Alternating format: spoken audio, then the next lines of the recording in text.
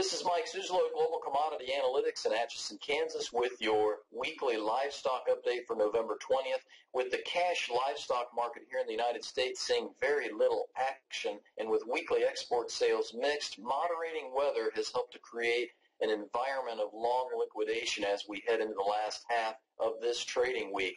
Pork export sales for the week were down 26% below their 4-week average, and slipping wholesale pork prices both have helped keep the hogs from finding that seasonal support that should be expected. We're now entering the ham buying season, in other words. For instance, one large supermarket chain in the West here has been advertising a free ham with every turkey purchased heading into the Thanksgiving Day holiday.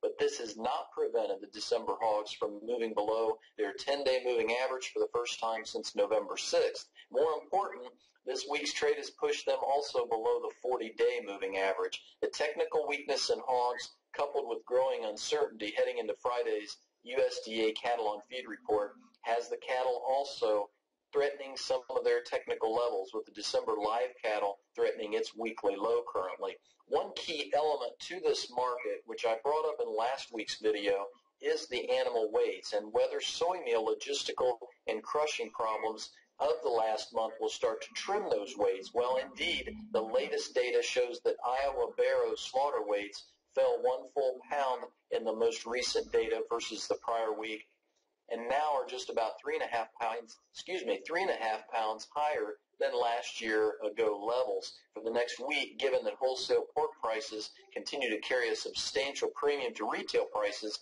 hog futures should find some good support below the $90 level, in my view, especially if the cattle on feed report at the end of this week shows a strong marketings number. Until next time, this is Mike Zuzolo.